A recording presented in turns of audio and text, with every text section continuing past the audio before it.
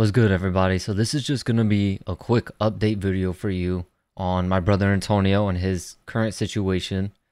So I know in the last video I left you guys with a lot of questions and unanswered things. It's just at the time I was pretty shook and I didn't really know how to handle it. I didn't really know how severe the situation was.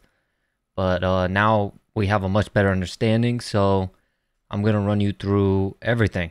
So the other day, it was just, an ordinary day. I go to work. After work, I go to train.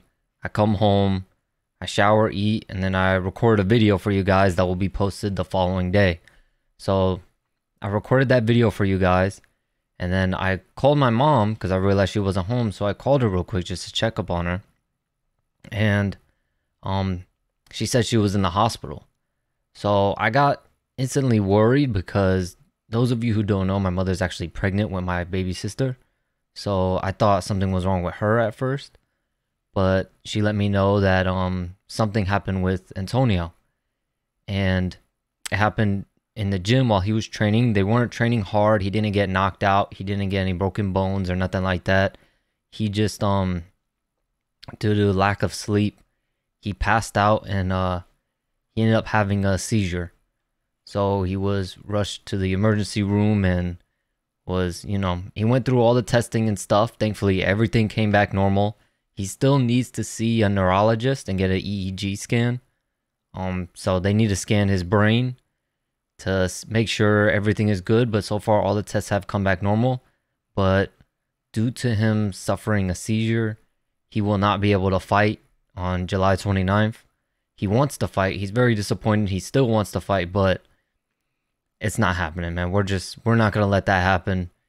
It's unfortunate because he's worked so hard for this, and it sucks.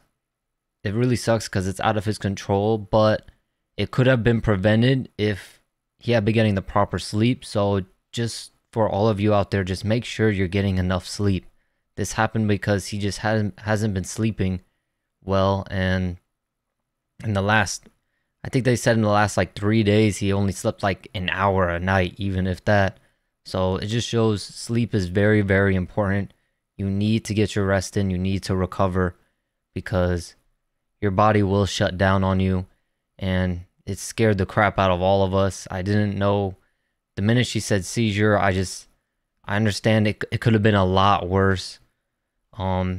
Thankfully, it happened in the gym and it didn't happen like while he was driving or some other worse time. Thankfully, it happened in the gym, and hopefully I don't have to come at you guys with bad news ever again.